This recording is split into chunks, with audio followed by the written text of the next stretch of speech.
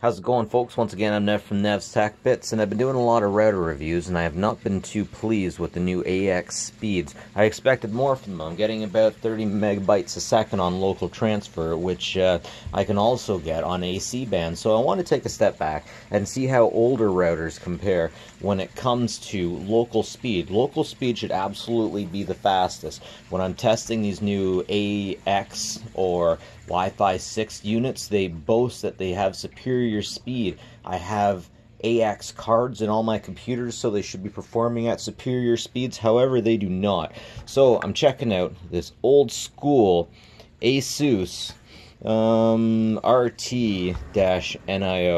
I'm going to hook this thing up. I'm going to try out the speeds and see how they compare to things that have come out today. So let's take a look.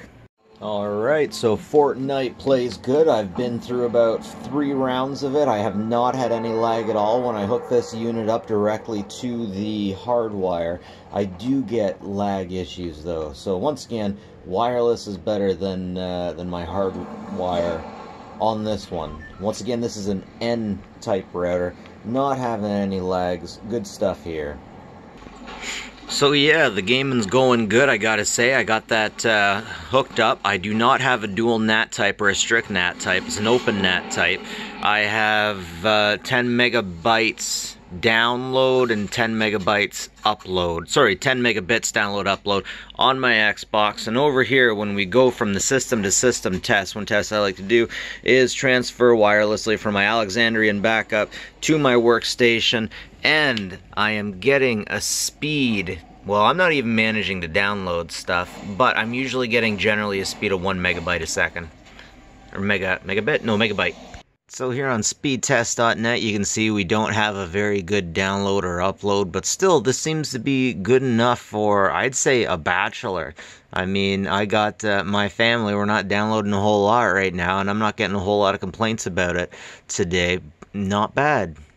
However, if you were trying to stream at 4K and your kids knew what 4K looked like, and I don't know how they would, then they might not like this too much. I definitely don't think you can pull down 4K with these specs.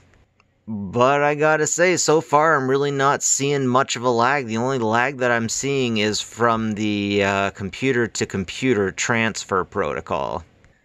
As you can see, I am still trying to transfer that file from unit to unit.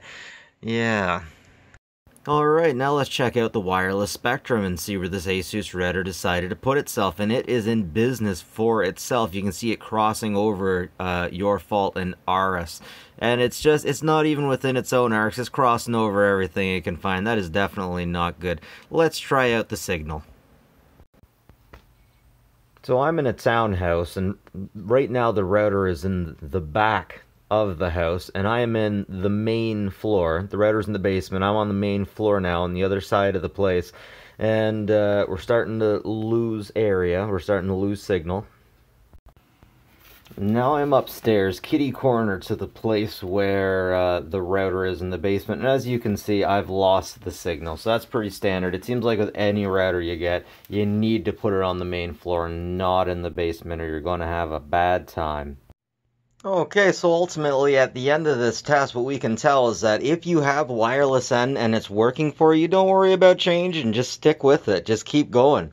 However, if your wireless N isn't getting you what you want, if you have too many people on your network and you're having trouble, you definitely want to switch it up. But upgrading to wireless AX isn't for everyone. You can still get by if you have been getting by, and just save your money. Upgrade when you need to.